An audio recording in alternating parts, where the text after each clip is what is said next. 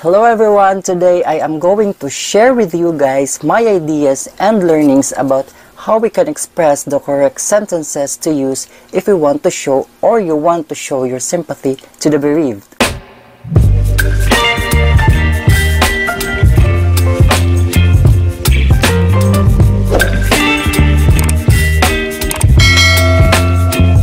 But before anything else, kung bago ka pa lang sa aking channel, ay pakipindot naman ang ating subscribe button, like button, at ang ating notification bell para ganahan naman akong gumawa ng mga educational contents na kagaya nito. May tanong ako sa iyo. Pag may kakilala kang namatayan or kaibigan mong namatayan, ano ang kadalasan mong sinasabi upang maipakita mo ang simpatya mo sa kanila? Comment below para sa ating dagdag na kaalaman. Disclaimer lang kaibigan, I am not an English teacher or English major. Lahat ng sasabihin ko sa video na ito ay nakabase lamang sa aking natutunan at sa aking mga research. So kung may mali man akong masabi, pakitama na lang at wag namang bash pa, swertehin tayong lahat. Kadalasan ay makikita natin or mababasa natin ang salitang bereaved. Ano nga ba ang salitang bereaved? Ang ibig sabihin ng salitang bereaved sa wikang Filipino ay namatayan. Kaya, kadalasan nating makikita or mababasa ang salitang to the bereaved family. Ang word na bereaved ay isang adjective, kaya sinasabing bereaved family or ang namatayang pamilya. Pwede rin naman siyang maging noun, to the bereaved. Tayong mga Pilipino ay napaka-sincere natin magpahayag or magpakita ng ating simpatya sa mga namatayan. Kaya pag may namatayan tayong kaibigan, kakilala, or kahit sino pa yan, ang sinasabi kaagad natin ay condolence. Pero sa totoo lang, hindi naman talaga tama na condolence lang ang ating sasabihin. Kahit pa sa mga native speaker, ay nisa sa kanila ay walang nagsasabi ng condolence. Based on Merriam-Webster Dictionary, condolence is a noun, sympathy with another in sorrow. Ibig sabihin, pakikiramay sa taong nagdadalamhati. Next definition is an expression of sympathy. Ibig sabihin ay ang pagpapahayag ng pakikiramay. Usually, plural form ang ating ginagamit sa pagpapahayag ng ating pakikiramay. Kung makikita mo sa example, the bereaved family received many condolences. Ibig sabihin niyan ay ang pamilyang namatayan ay nakatanggap ng mensahe ng pakikiramay. Example, kung sasabihin mong, I heard about what happened to your mom. Condolence. Di ba parang ang bitin? Ang ibig sabihin niyan ay nabalitaan ko ang nangyari sa mama mo. Pakikiramay. So, wag niyo lang sabihin ng condolence. Kung gusto mong magpahayag ng sympathy in English, dapat talaga gamitin nyo sa kumpletong sentence.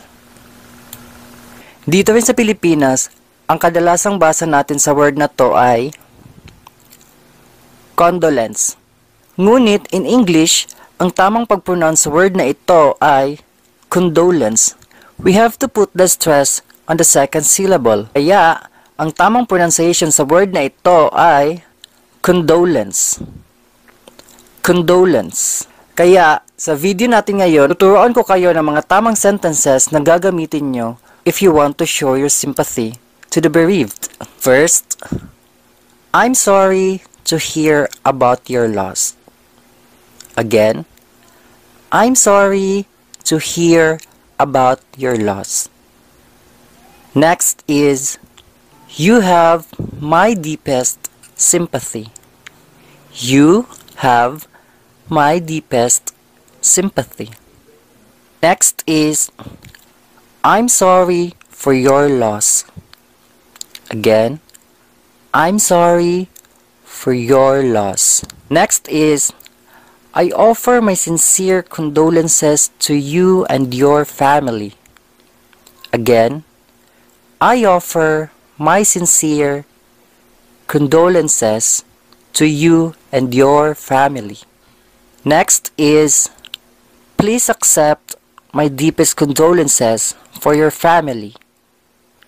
Again, please accept my deepest condolences for your family. So kung may natutunan ka ngayon kaibigan, ay pakiclick naman ang ating subscribe button, like button, at ang ating notification bell for more educational videos like this. See you on my next video. Paalam!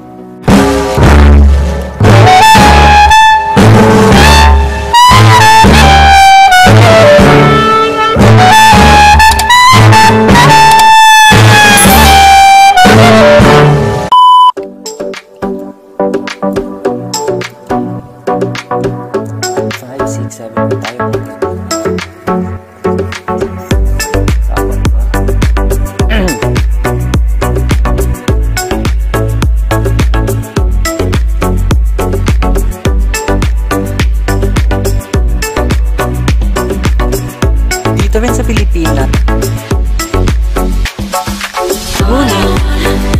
Ngunit in English, ang tamang pag-pronounce word na ito ay kundok.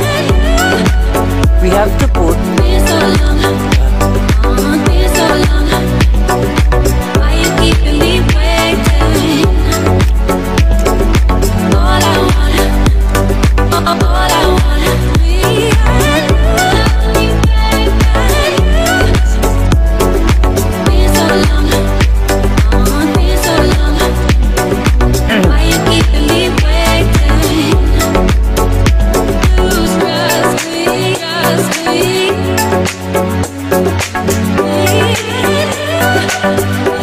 sa Pilipinas. Ngunit in English, ang tamang pag-pronounce word na ito ay kundok. We have to put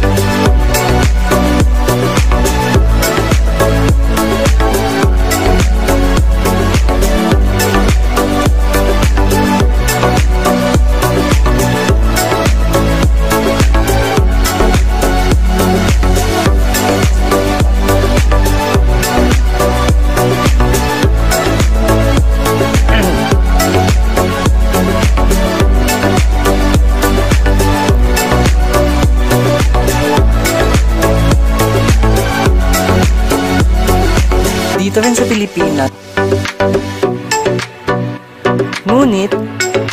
Ngunit in English, ang tamang pag-pronounce word na ito ay kundok.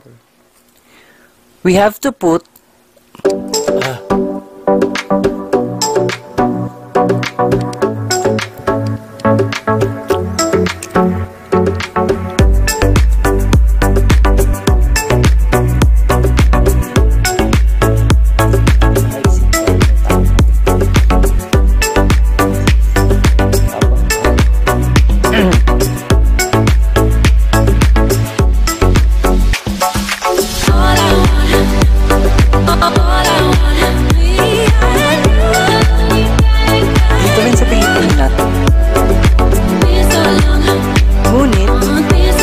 Ngunit in English, ang tamang pag-pronounce word na ito ay kundok. We have to put